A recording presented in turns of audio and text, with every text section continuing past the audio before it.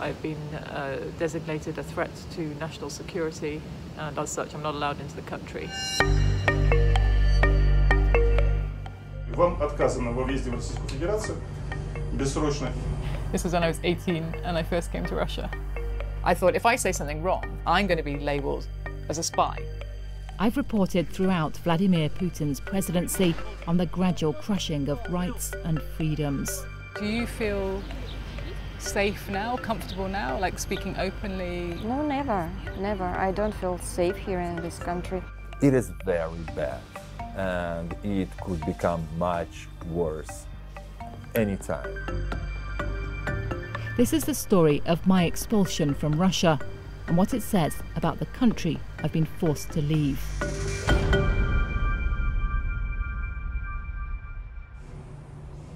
Вам отказано во въезде в Российскую Федерацию бессрочно в целях обеспечения безопасности Российской Федерации.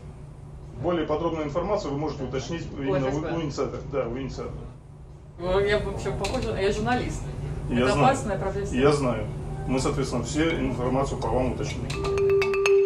The border guards had me sign this to say I'd been warned of the ban. For the end date, they scrawled indefinite. Apparently, for whatever reason, that's it. My whole story with Russia is over.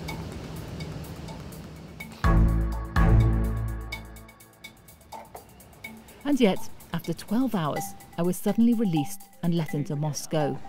They let me in, for now. But only to pack. None of that has been explained to me yet, but a reliable source did tell me I'm on a sanctions list for anti-Russian activity. I knew that the FSB had me on their records as a threat. I sort of thought that if I said something wrong or revealed too much or protested too loudly, then suddenly, like, I'm going to be labelled publicly a national security threat. I'm going to be labelled as a spy.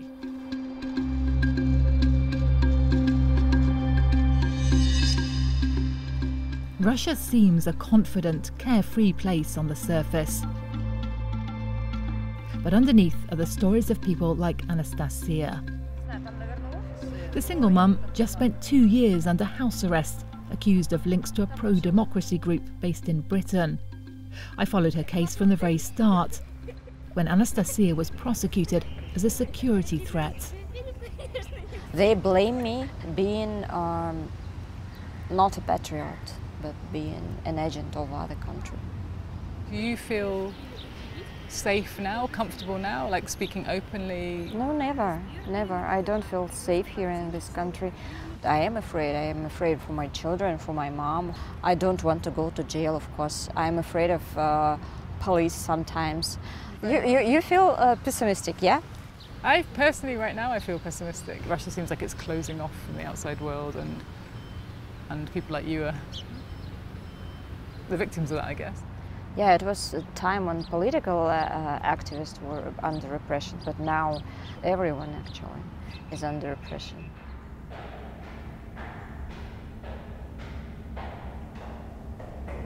Officially, I was ordered out because a Russian reporter wasn't allowed to stay in London. But that was 2 years ago, and no one made a fuss until now. HIV, corruption, there's the protests, Belarus, Uzbekistan, football, I like a bit of football. The World Cup, that was amazing. People were really friendly. Someone ran up to me in the street on the square and she kissed me for coming to Saransk. File on treason and spies. I don't even remember which one this was. So many of them. Half of the people that we reported on are still in prison. Nemtsov is dead. I suppose I could just chuck it all away, but it just feels like an archive of a country, of a time, of a period of time, which hopefully won't be this miserable forever. Now she can just stand here, guard my place.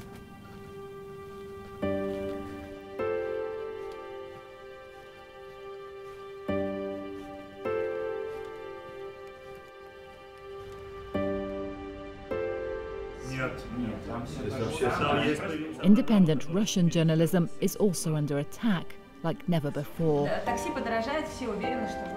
The team at Dorscht cover stories that state-controlled media won't touch. They've already been forced off TV and onto the internet. Now the channel has been added to a blacklist of media declared as foreign agents. The journalists have to mark all their work with a warning. This news is from a source that's hostile to Russia. The status of foreign agents means that we, Dorscht, we are enemies of the state. That's exactly what they wanted to do with us, to say it's not safe to watch them, it's not safe to talk to them, it's not safe to work with them. Dorscht is still on air though, with that mandatory warning. In the headlines when we were there, an activist under house arrest for tweeting about a protest for Alexei Navalny. President Putin's biggest critic is in prison. His entire organization has been banned as extremists. It's really strange now in news bulletins like this, because the presenter, every time she refers to Alexei Navalny or to his anti-corruption foundation, she has to remind viewers that they've been labelled extremists and foreign agents, the same as this TV channel. And the list of people that journalists now have to use that disclaimer for is growing all the time. There is the understanding in the Kremlin that the pretending of being democracy is over. It is very bad, and it could become much worse anytime. The Kremlin was my view for a long time. But its view of journalists, of the West, and of internal Russian critics has really darkened. This is my favourite. This was when I was 18 and I first came to Russia as a pre-student. I was learning Russian then. The country was opening up to the world. It was a time of new hopes, but real hardship too. That's the Russian military base in Chechnya in the early 2000s during the Second War. So our basic mission was to get away from our minders so we could actually talk to people without them listening. I began reporting from Russia just after Vladimir Putin came to power. I didn't come to Russia to tell bad stories about Russia. I didn't come here to undermine the Russian state, which is this kind of mentality that they appear to have. I came here to talk to Russian people and Russian officials and to try to understand this country and to explain it to other people. Vladimir Putin's presenting this as just another working visit, but of course it's so much more than that. You know who defends human rights here, he told me. There have been dozens of people detained here on Tverskaya Street. I felt like by singling me out specifically, I felt like they were saying they didn't like what I was reporting, they didn't like the job I was doing, and it was easier for them just to get rid of me.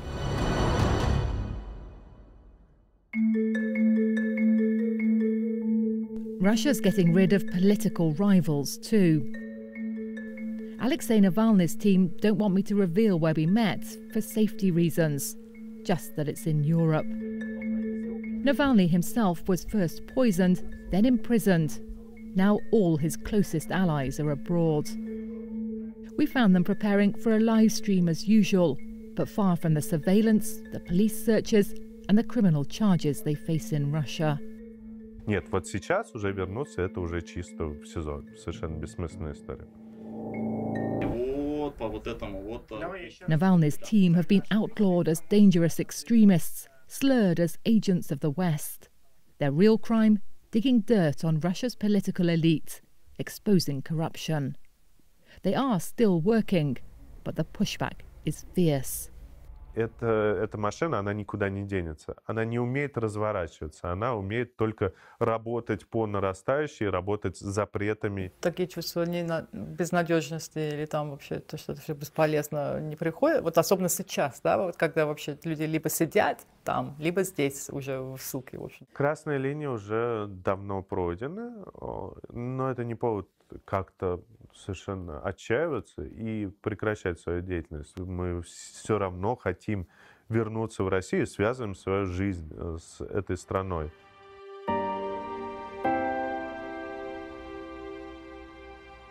my own link to Russia has been broken. But Vladimir Putin is going nowhere. He's just got the constitution changed so he can stay on in the Kremlin. I mean, I don't want to go, but I'll go. I mean, initially it was devastating, now it just makes me angry. Because it's not my choice. And also because it's just wrong for journalism. I do worry about what's happening to the country I'm leaving behind, and to the journalists, and to the just people that I've met who I think would like to live differently.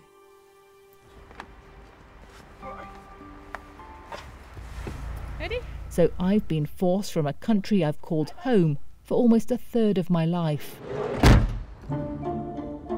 whose story I've tried to explain to the world.